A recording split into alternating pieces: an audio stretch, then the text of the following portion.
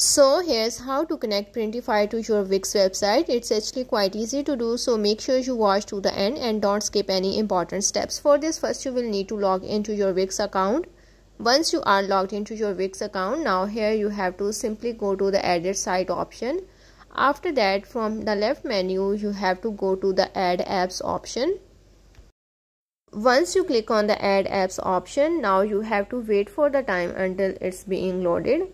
Once the page is loaded, now here you have to search for the Printify. After that, from here you have to select this exact app, and once you select it, now it will open this page. From here you have to click on the add to site option at the top right corner.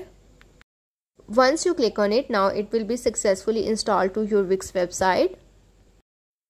After that, you have to follow all of the prompts to set up to your website. So that's how to add Printify to your Wix website.